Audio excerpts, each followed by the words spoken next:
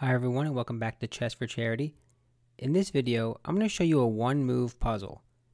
And I think the reason why this puzzle appeals to me is because it takes one move here to really make a clear advantage. So take stock of this position for a moment. So let me remove some of these arrows. So you have this knight here within checking distance. You have this queen looking at h2. This bishop is cutting off this diagonal square. And you have the queens are in tension, right? So there's a lot going on here, and it may seem like there's a knockout blow, and there is. There's one move for total fatality here. What is the move? If you want to take a second and try to figure it out, I would encourage you to pause the video. If not, sit back and I'll show it. Okay, so in this position, the first thing I thought about were these checks, particularly knight g3. But if you do knight g3, it looks cool and all. It doesn't actually do anything. Knight takes g3, and now what? I have no fancy, captures or sacks or anything. Doesn't work. And then I thought, okay, maybe there's a way I can try to remove this knight. Maybe I can do something cool like bishop h3. Again, that sounds cool, but remember my queen is hanging, so that doesn't work. And then I thought, okay, what do I have here? And here is where the move is just brilliant. Okay, are you ready? Bishop b1. Bang. Look at that. So what is this doing, you might ask? Well, first of all, let's make sure it's clear what the goal is. The queens are in tension, right? Like this. Let me draw those arrows. So if the queen takes my queen, what am I doing? This is actually an interference move, and I would be able to checkmate you in the back rank, right? Okay. Well, of course I see that, but the queen doesn't have to take. What if this bishop is taken by either the queen, the knight, or the rook? Okay, well, if the rook takes, let's go one by one. If the rook takes, now I have this clearance move. That was a clearance move. Now I have this rook takes f1. What is that doing? That's pulling the queen away from this tension.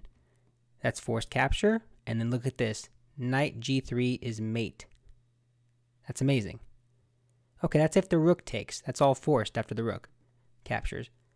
Okay, what if the queen captures? It's actually the same exact line. Rook takes, brings the queen right here, which disconnects from this square.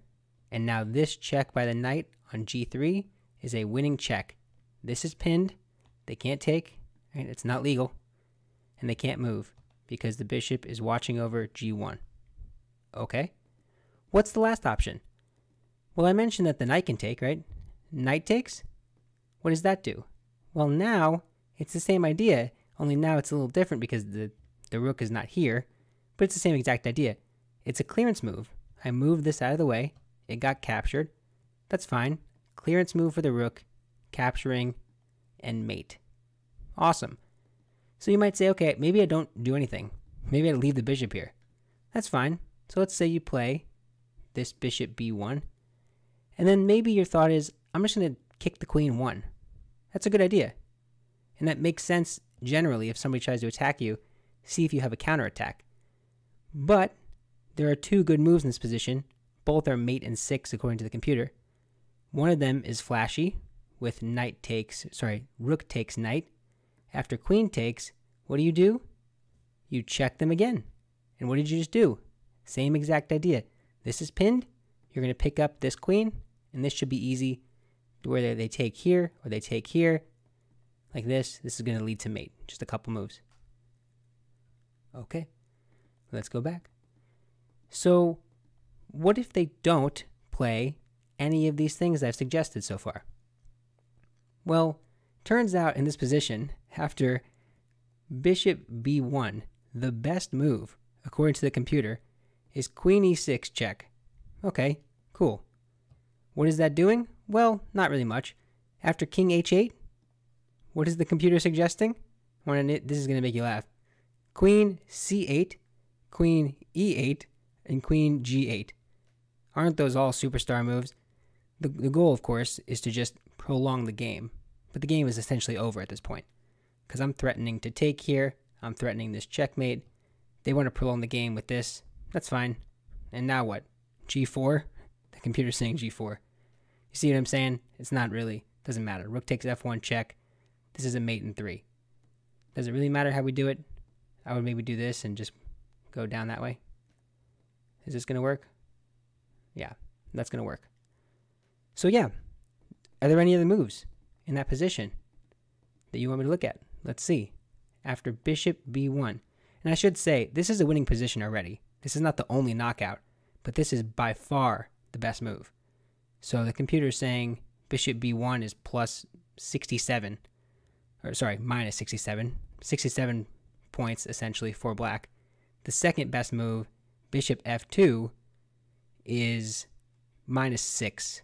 So this is a lot better. And as the engine's kind of thinking more, bishop b1 is minus 23, and bishop f2 is minus this bishop f2.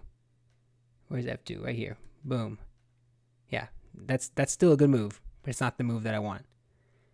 So that's pretty much it. I can't think of another move that you want to suggest. Queen f6 maybe? Let's see. No, that doesn't make sense. After this, you can't go to f6. Let's see. What is there, you know? You want to try something else? Knight e4? What are you going to do that for? Queen takes e1. Just give me your queen. Right? See what I'm saying? But that's it. I think that's pretty much all the variations. If you want to mess with the position, feel free. I'll have it in the description.